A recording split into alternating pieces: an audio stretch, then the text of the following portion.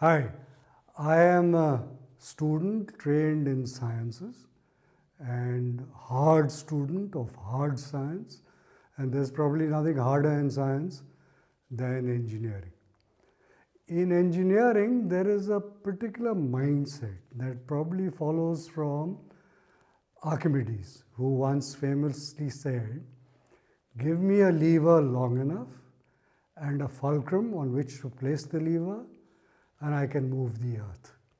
So that is the arrogance of the engineer, that they think the application of science and technology will solve all problems of humanity, of the planet, of everything.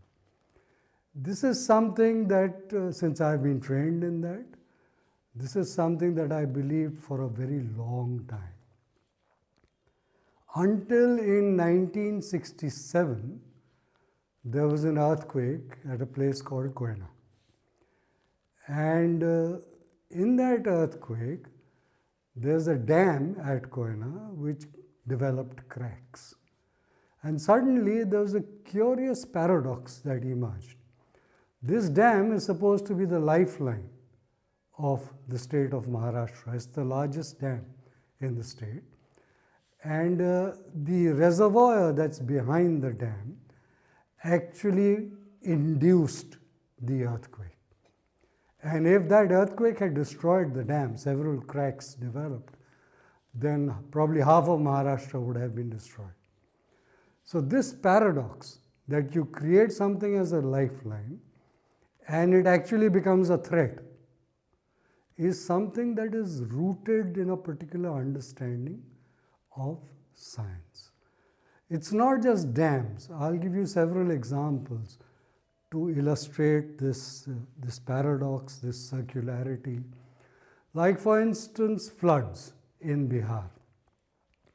When the water comes down from the mountains onto the plains, particularly during the monsoons, it spreads out onto a vast area called the floodplain.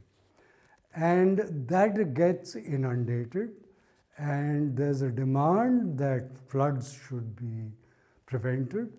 So engineers come up with the perfect idea. They say build two embankments, one on either side of the river, and that will prevent the water from spreading. Interesting idea. But curiously enough, the walls that are built on both sides of the river now prevent the water from the plains from coming back into the river. Consequently, what happens is that the land outside the embankments now begins to store water, and it's permanently underwater. So people who were earlier farming are now fishing because these changes have taken place. There are several examples of this, and this kind of circularity is best illustrated in 1969. There was the Concorde, which came up, the first transonic plane to operate commercially. And Oxfam developed a poster, which is a very interesting poster. That poster said, "Here are the engineers who can teach us how to fly faster than sound, but where are the engineers who will teach people how to live on the ground?" And that's provocative because it calls into question what is the task of engineers. And I decided at that time to go and discover what it is that people on the ground were experiencing. And time and again, this circularity of science kept coming back. In 1984, you might recall, the Bhopal accident took place. Most people forget that the Bhopal factory was supposed to be producing pesticides. Pesticides, why? Because that would increase the growth of crops, and therefore there would be more food available for the people of India. But curiously enough, even at that time, there was enough food. and yet there was hunger. So the development of pesticides and fertilizers, which are a consequence of the what they call the fast growing or the high yielding varieties, essentially transforms biomass from the plant to the seed. So you're getting a higher produce of seed, but you're getting a lower produce of the plant itself. Consequently, there's less fodder available for cattle. And if there's less fodder available for cattle, you're not going to get dung. And if you're not going to get dung, you're not going to get fertilizer, which is why the urea industry comes in. But urea only restores some of the nutrients. It does not restore carbon back into the ground. So over time, the soil itself begins to lose its productivity. Let me take another example, which is of drugs, that they developed antibiotics to kill bacteria, right? And that was supposed to lead to lower incidence of disease. But scientists forgot that bacteria also learn, and bacteria learn much faster than human beings. So consequently, within 2 generations, 3 generations, the bacteria had understood how to develop resistance to the antibiotics. So again, disease emerged. And then you started developing, scientists like us, started developing more and more powerful antibiotics to kill more and more bacteria. And the bacteria kept developing more and more resistance. So this circularity of science is a product not just of science, but it is probably something, as we discovered, that it is something that emerged about 200 years ago, which is that the imperial pretensions of emperors started percolating down to the masses, to the people, so to speak. What was this imperial pretension? It is probably best echoed in the Olympic motto: faster, higher, stronger. Now, this Olympic motto is symptomatic of the problems that plague science. Science is actually trying to achieve this all the time, to build things that are stronger, that are faster, that are higher, all the time. And the classic example, of course, is the automobile. In 1898, when the first automobile started becoming commercially available, the propaganda or the advertisement for the automobile was, curiously enough, no odor, no vibration. Now this referred to the earlier era of the horse carriage.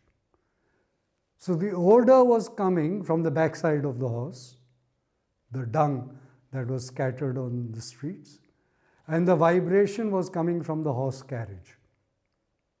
So you removed the odor and you removed the vibration, but what you got in exchange was a vehicle that was consuming fossil fuels. And the internal combustion engine, which is the heart of the automobile, actually becomes one of the single most important reasons for the emissions of carbon dioxide into the atmosphere. So something that was acclaimed as an environmental improvement on the horse carriage eventually results in the environmental destruction of the atmosphere itself. And this is the root of the climate crisis. What is the climate crisis? It's very simple. In the Earth's long history, it took it about, 60 million years to actually create fossil fuels, which is plants, bacteria, organisms, animals, they all died, and the earth converted this dead matter into fossil fuels. Over a long period of time, it's called the Carboniferous era, 60 million years. Now, this 60 million years of effort by the earth, we are consuming in 400 years. That's speed for you. It's a ratio of 150,000 to 1, which means essentially that the Olympic motto has persuaded us that we need to use up these resources faster and faster and faster. Why? Because we want to enjoy life slower and slower and slower. And this is the paradox, that we keep moving faster and faster and faster. Why? Because we want to become slower and slower and slower. But we never find the time. And many of the people who are currently in that rat race, particularly after COVID, young people are beginning to realize the threat to their psychological health, and they are taking leave, they are moving out or trying to move out of this rat race. So this climate crisis is a product of these two. One, the arrogance of science, that it can conquer nature, and two, this Olympic motto, which is ingrained into us, a competitive ethic of moving faster and faster and faster and faster. So what is the solution? If you look at something called carbon footprints, the sustainable capacity of the earth, according to scientists themselves, is currently 2 tons of carbon dioxide emissions per person all over the earth. 2 tons. That's the sustainable limit, which means that if you go over 2 tons, you are going to cross that, and wherever they found that magic boundary of 1.5 degrees Celsius of global warming. So you need to remain under 2 tons. Who remains under 2 tons? The average Indian has a per capita emission of 1.7. The average Bangladeshi has an average emission of 0.6. The average American, that's development, climbs up to 13.7. That's about 7 times the sustainable level of the earth. And you take the average multi-billionaire, they're at 56 tons and over. Why is the average emission in India so low? Because more than 1 billion people labor for a living within just $4 a day. The American worker working with machines which use fossil fuels earns a minimum daily wage of $58 compared to India's minimum wage for unskilled labor of $2. Labor, therefore, is crucial to global sustainability. So who do we listen to on the climate crisis? Do we listen to the average Indian, the average Bangladeshi, or do we listen to the 3 richest persons on the planet who are today becoming the prophets of how to contain the climate crisis? And if you listen to their claims, what are they saying? They're talking about technology transfers. They're talking about carbon capture. They're talking about how to, in a sense, geotransform the earth so that it becomes cooler. All these are technological solutions to a problem that science itself has created. And that is why perhaps the profession of the scientist and the engineer is the most sustainable profession on earth. Why? For every problem they solve, they create another problem, which then they need to solve again. That's sustainability for you. It's got nothing to do with the sustainability of planet Earth. And if I come back to the average Indian, the average Bangladeshi, the average Sri Lankan, all the so-called underdeveloped nations in the world, what are they saying? What are the people on the ground saying? And essentially, they're repeating two lessons for us. The first lesson is learn to live within the sustainable limit of planet Earth. And the second lesson, that the only renewable form of energy is labor.